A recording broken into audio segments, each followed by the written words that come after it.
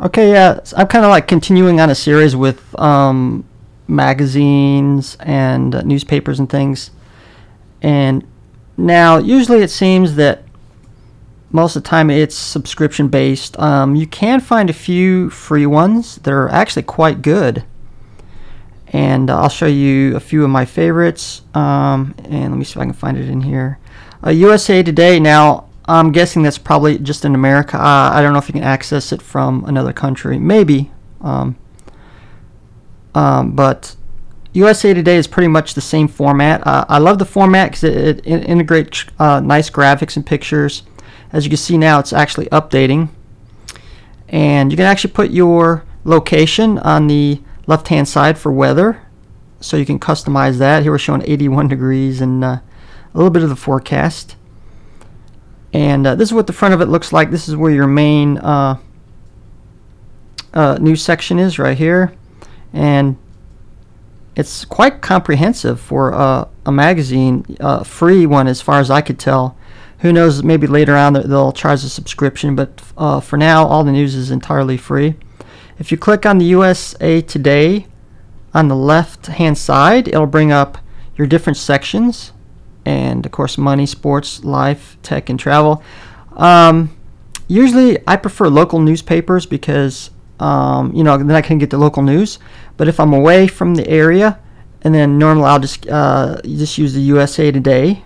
And surprisingly, since I'm a tech show, they do have quite a comprehensive tech section where I can still keep up to date on some of the tech news right here.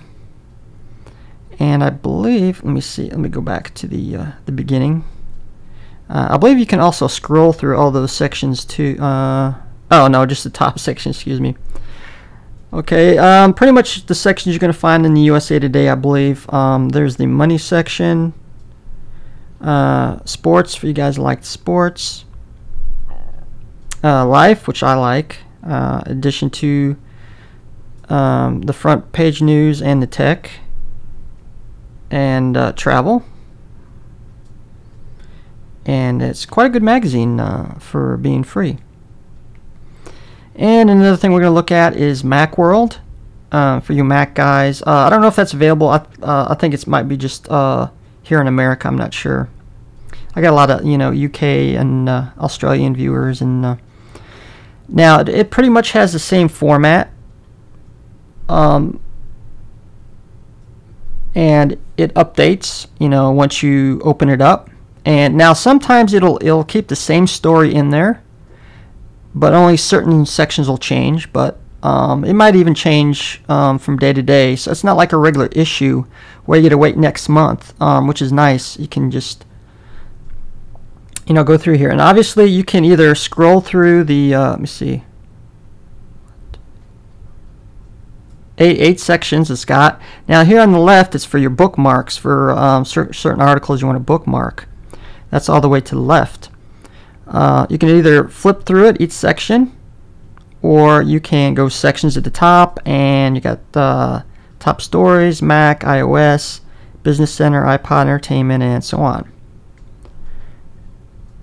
And okay, let me close that out. And it's quite a good magazine. The stories are laid out quite well with pictures and photographs, and good way to keep up to. As you can see, look on the top left-hand side. You see it's grayed out. Some of these are grayed out, and some of the stories are in black. The grayed out sections are just showing the ones that I've already read. So as you can see, some get updated depending on what day they come out and things like that. So, and that printer one's been there forever. And we'll scroll away all the way to the end. As you notice, each section, it'll show the very top what section you're in, digital photos right here.